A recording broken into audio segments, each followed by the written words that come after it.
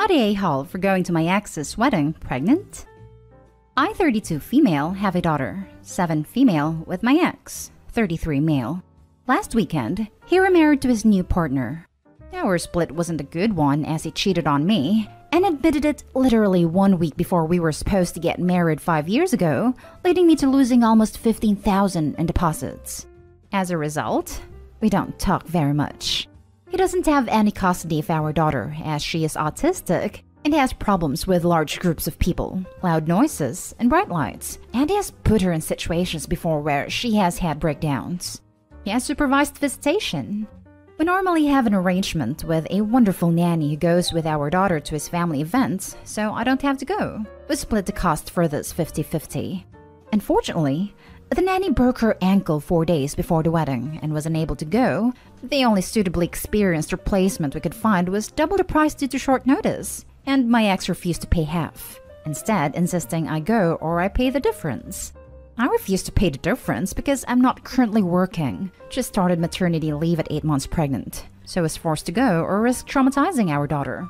My ex did not know I was this far advanced in my pregnancy. He knew I was pregnant. At the wedding, multiple family members of his and mutual friends of ours came up to ask me about the baby and who I was with, my now husband of 2 years. I brushed them off as much as possible, largely because I wanted to focus on our daughter's comfort, but also because I didn't want to be accused of scene stealing. Unfortunately, this has happened anyway. My ex called me up on Monday to blow up about how I ruined his wedding deliberately as payback for him ruining ours. I denied this and pointed out that it all could have been avoided had he paid the extra for the nanny, but he hung up on me and is now putting me on blast all over social media. Was I the a-hole for going? Now for the top comments. I suspect that your ex wanted you to come to the wedding, so you'd have to see him enjoying the wedding day he robbed you of so many years ago. Instead, your pregnancy generated a lot of sympathy from his friends and family. He sounds vile. My sympathies for his new wife. Not the a-hole. Seriously, Opie sounds way better off not marrying that a-hole. You're a damn evil genius is what you are. 5 years ago, the planning began. After he destroyed your wedding, you knew one day you would have your revenge. You carefully chose and ensnared the perfect replacement husband, chosen specifically for his fertility. Then spending the intervening years carefully monitoring ovulation, you conceived at exactly the right moment to be far enough along at his wedding to steal the spotlight, but not so far along that you risked going into labor. Once phase 1 of your plan was complete, all that was left is to break your nanny's ankle. From there, everything fell neatly into place.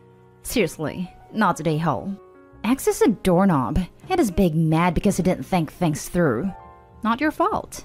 Congrats on your revenge happily ever after. Been a long time since I've seen such a well-crafted evil plan. He told you to pay full price or attend.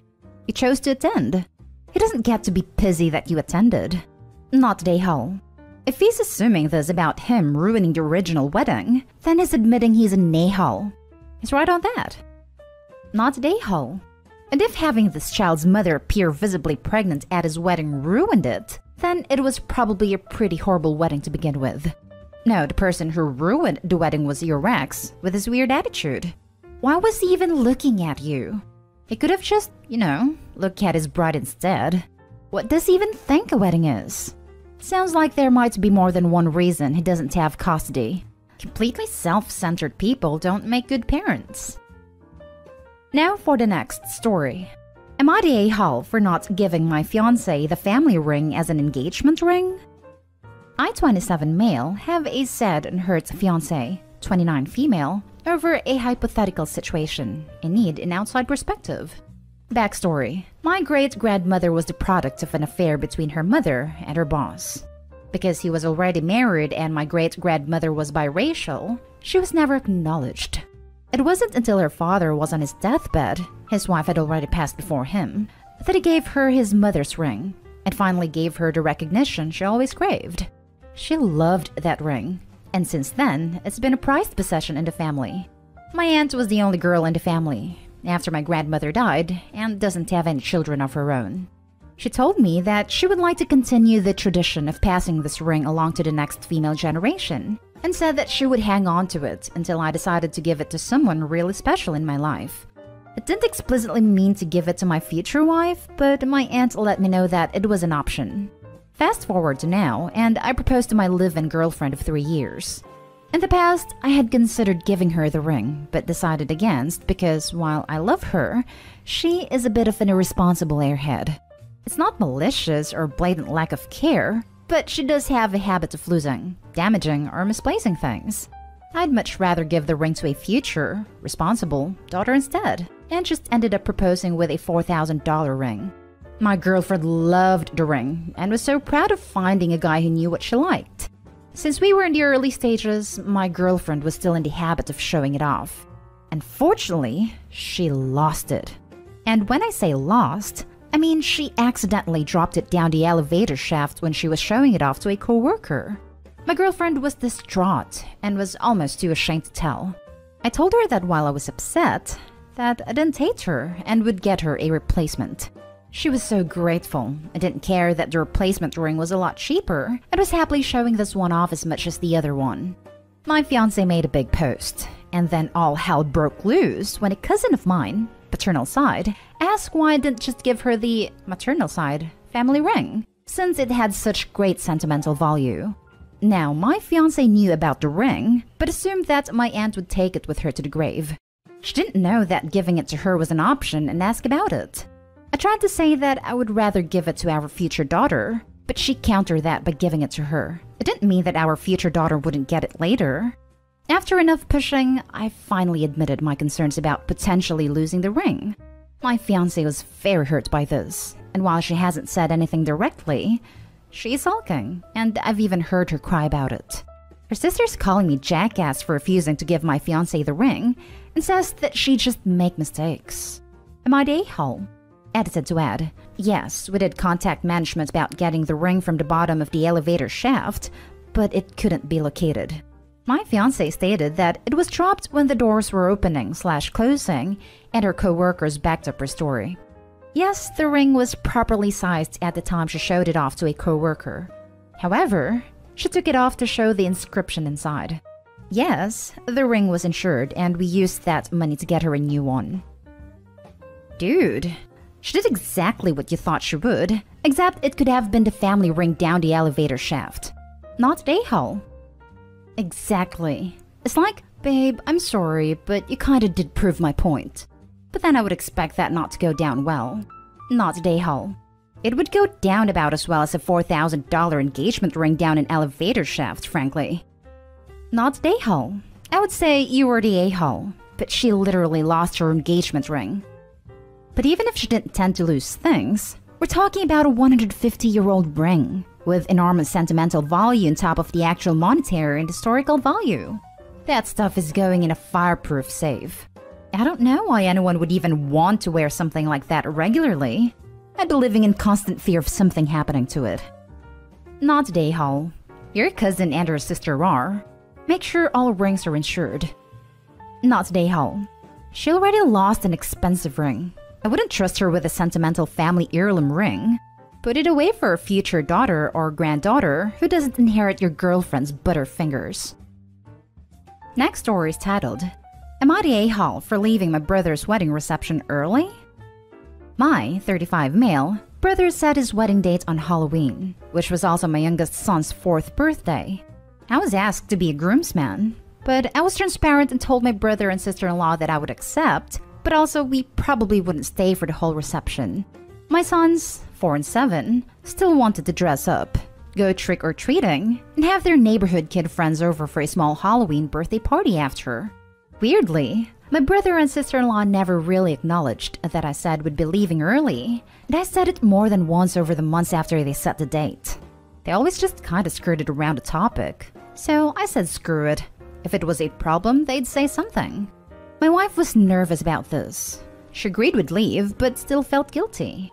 I, however, did not. They planned their wedding on a holiday and on their nephew's birthday. They had to have expected this, and I was sure we wouldn't be the only ones with kids leaving early. Day of the wedding, my mom pulls me aside and asks, "Are you sure you want to leave the reception early?" I think Kate, sister-in-law, has a cake for son, and she's expecting that you guys won't leave. I told her, no, we're still leaving. We'll be there for the ceremony, all the pictures, and at the reception for about an hour or so, but we're still giving our son his day. If they got a cake for my son, this was never communicated with us, even though we said multiple times we weren't staying for the entire reception. They just assumed this would make us stay. So that's what we did. We left right after the cake cutting and yeah, they had a small personal-sized cake for my son and everyone sang happy birthday to him before their cake cutting. It was very sweet and I was grateful.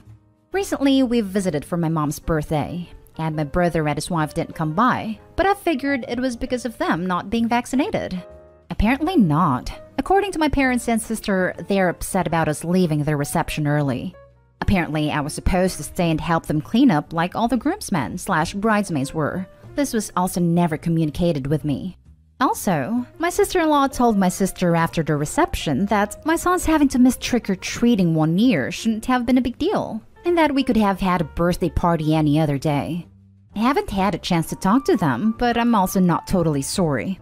I'm sorry their feelings are hurt. That was not my goal, but feel like I communicated and compromised pretty well and they never said that it was an issue.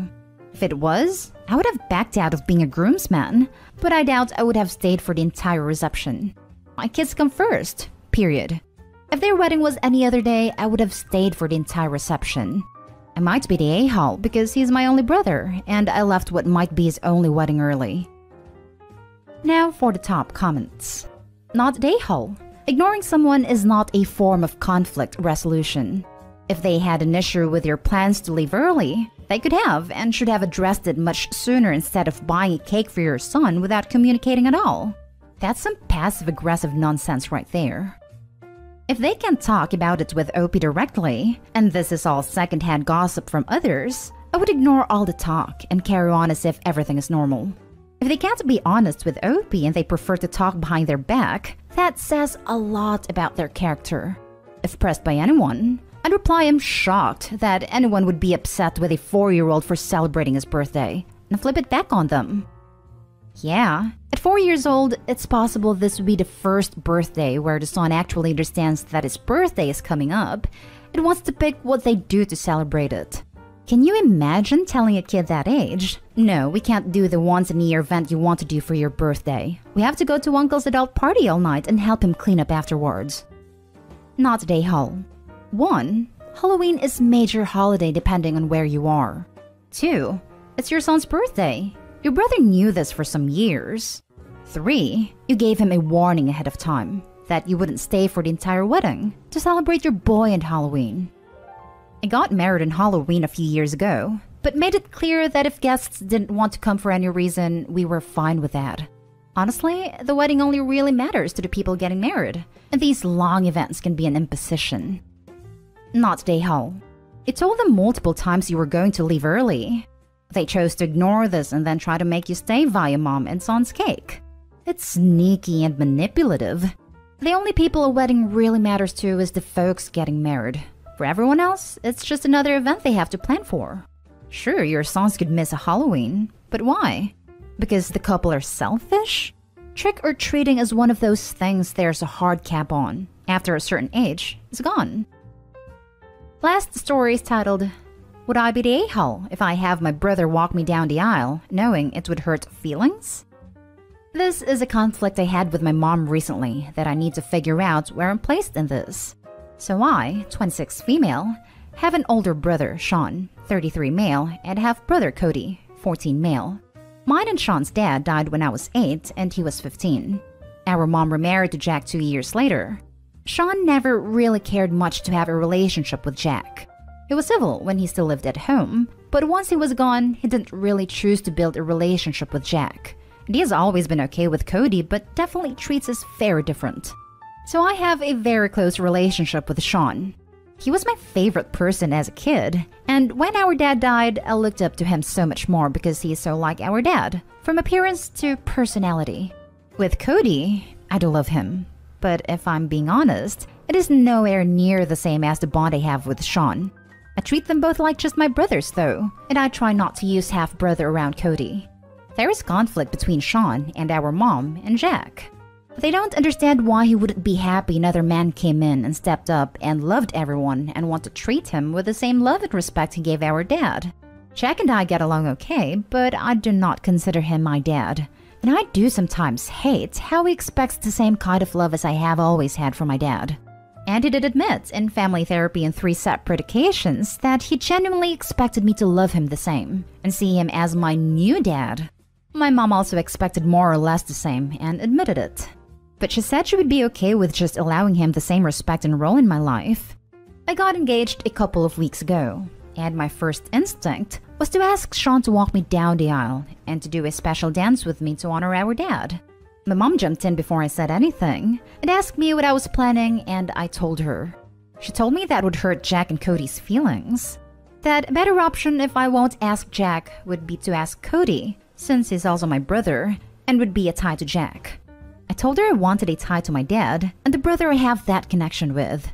She told me that since Sean couldn't even treat Cody the same, it would be wrong to shun his dad and then have this elevated role for the brother who doesn't treat him the same as his sister. She told me I would be selfish and cruel if I asked someone who has been against family harmony and who treats family members, especially kids, like they're lesser members of the family. And while I still, deep in my heart, want Sean, I know she's right and it will hurt feelings, especially Cody's, because it does upset him that Sean doesn't make the same effort with him as it does me. So my question is, would I be the a-hole if I ask Sean, knowing that it will hurt feelings? The other option which I'm kind of considering is walking alone or with my fiancé, but he wanted to enter with his sister/best woman. Not the a-hole. I would think an older brother walking a bride down the aisle is much more typical than having a younger teen brother walk you. A 14-year-old walking someone down the aisle is kinda weird. He's a bit too young to give away the bride, if this makes sense. I presume Opie wants to keep the tradition. It's not mandatory to do this, it's true, but everyone has their own choices. I would propose a compromise to involve the kids somehow, but not that. Maybe part of the entourage? Maybe an attendant. I could even see a teen being the ring bearer as well, somewhat like a mini-groom with a responsibility. I guess Jack will already be a part of the ceremony as stepdad. Maybe the father-daughter dance can be with him? With a few compromises, as long as they're willing to do so, everyone can be happy somehow. Well, in reality, Opie shouldn't have to compromise with stuff like the father-daughter dance and such. Now, it would make some sense to make the younger brother a ring bearer or something. Not the a-hole. This is your wedding. Your wedding day, and you should be allowed to do what you want. Your mom and Jack can't accept the fact that neither you nor Sean has accepted Jack as a replacement dad. You don't treat him like your father because you don't see him as your father. You see Cody as a sibling, but not like you do Sean. You two have had a longer time together and a different bond than you do with Cody. It's the same for Sean. Sean has been there for you. If you want him to walk you down the aisle, you should ask him. Jack has to get over the fact that you're never going to see him as your father. Cody has learned that your relationship with him is different than the one with Sean, because you two have been together so much longer. Don't let someone use emotional manipulation to get you to do something for your wedding that you don't want to do. How do you think Sean will feel if Jack or Cody walks you down the aisle? I think you're going to have hurt feelings no matter what you choose to do. Do what you want for your wedding. Not the a-hole. Have Sean walk you down the aisle and suggest your mom and stepdad have a talk with their therapist. Their idea of family harmony is that their feelings are more important than anyone else's. Tell them they can watch Sean walk you down the aisle and enjoy the moment for the two of you and be happy. Or they can look at your photo album after.